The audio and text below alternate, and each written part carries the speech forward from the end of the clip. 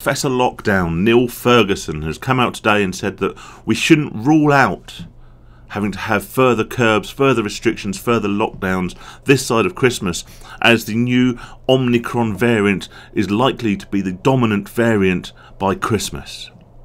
This is great news. Not the lockdowns, not the restrictions, not the curbs, not the fact that anybody is still listening to this absolute loser whose every prediction has proven to be wildly inaccurate, but yet somehow still gets the press time. No, it's great news that Omicron is going to be dominant before Christmas.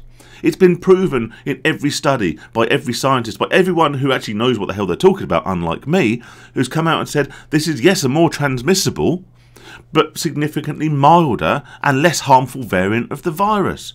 So it's great news that this is going to become the dominant type of the virus, the dominant variant. Why wouldn't this be great news? Why wouldn't we be celebrating? Why wouldn't we be out there licking each other's faces, trying to contract this version of the virus?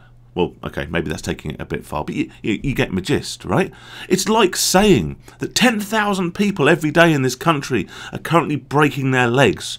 But, increasingly, rather than breaking their legs every day, more and more of this group of people are instead stubbing their toes every day. Well, this is great news. Yes, stubbing your toes is a bit unpleasant and you might walk around the house muttering to yourself. But if there was a good chance you were going to break your leg, you'd probably take a stubbed toe. You'd probably be going around kicking skirting boards, for God's sake. It's a terrible analogy. But why are we working so hard? Why are we so petrified about spreading what is effectively a mild virus?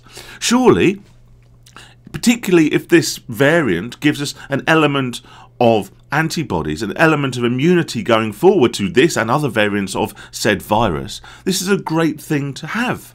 We should be encouraging people to mix, encouraging people to socialise, spread this highly transmissible but mild and ultimately not dangerous variation of the virus. Not a single person in the UK has been hospitalised or died of, or indeed with, this variant thus far.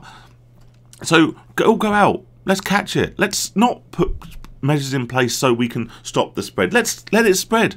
Let it spread like wildfire. Let's all get a bit ill, let's all recover, and let's all move on with our lives. Stay safe and sane, people.